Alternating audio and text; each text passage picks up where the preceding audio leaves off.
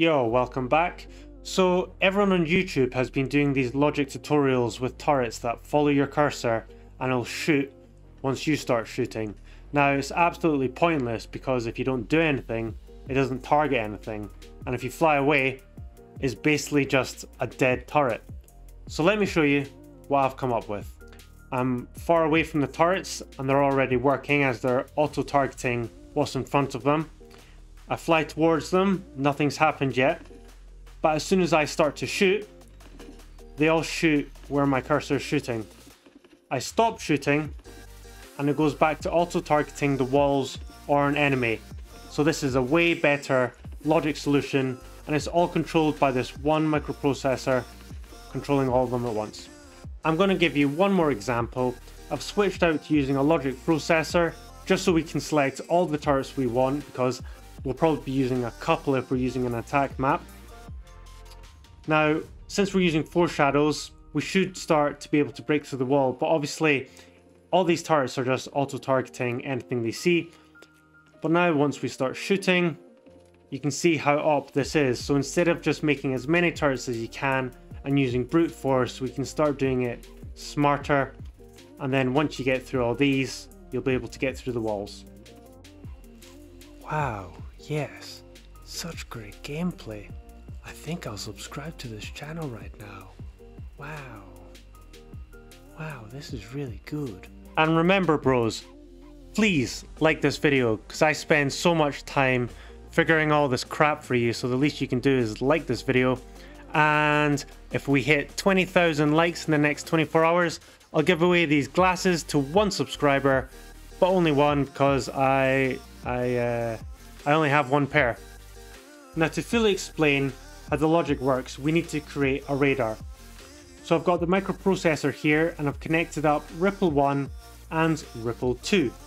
I'm going to use Ripple 1 here to be the radar. So what that means is the processor is going to work as soon as I move inside its range. At the moment I'm not inside its range, so nothing works.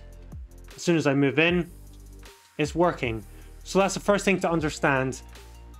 Create a radar with the most central turret and create the turret that has the longest range as well. There's no point making it the duo because I'll have to get inside this range to make it all work.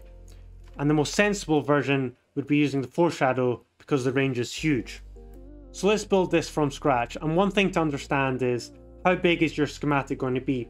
Because if you have loads of turrets everywhere for this schematic, you're only going to be able to fit them inside this range for the microprocessor. You might want to create the schematic with a logic processor because you'll be able to fit more inside that circle. But for now, let's just start with a microprocessor, delete this one, and we're calling this Ripple 1 and Ripple 2. Well, we gotta build that radar, so select radar, and we're doing it from Ripple 1. And we need to target us, where the cursor is, so select player. Now, if we fly outside the radar, we want it to target anything, so just leave these to any and any, leave that to 1, sort by distance, and we'll call the output radar. So we've created the radar. We now need to use sensors to find out where my cursor is. So get a sensor. We need 3, one for the x-axis, one for the y-axis, and one for when I'm shooting. So X, Y, and I'll use S for shooting. Let's select X, select Y, and select shooting. And this is inside the radar, which is the output here. So now that we're able to detect everything, we need to control the ripples. So let's shoot the ripple.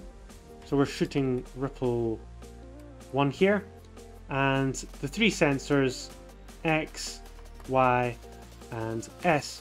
We also have a second turret, so Ripple 2, and it's not following my cursor, but if I shoot, it's just shooting the player. So that's one mistake I think quite a few people will make. You need to actually select shoot X and shoot Y, which is the cursor. We're back and they're both following, and now they're shooting. However, it's still dumb logic. It's not automatically shooting anything once I'm not doing anything. So let's jump into the next step. Now we need to create a jump and an end. And this will make sense as soon as I've positioned it all. So a jump and an end. So if S is true, we want to shoot. Now, how does this read? We're using S here because it means we're shooting. So if we're not shooting, the microprocessor will go down here and it's not going to do anything. It's just going to go to the end and keep rotating, basically making this radar obsolete because we're not taking control of the ripples yet. But if we do start to shoot, it'll jump over and take control of those ripples, like so.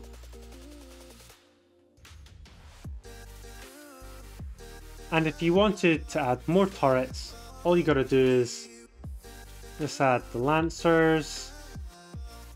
We'll give them power and select all the Lancers.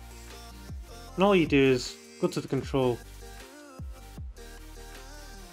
Lancer 1, Lancer 2, and it lets us take control of those two there.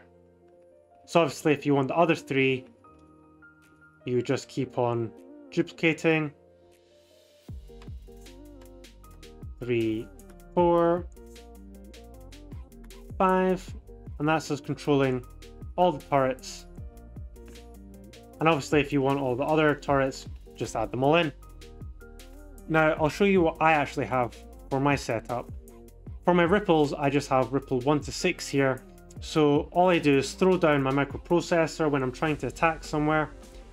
I add the ripples, and all I do is connect them up, and that's me got a logic working turret thing. Sweet.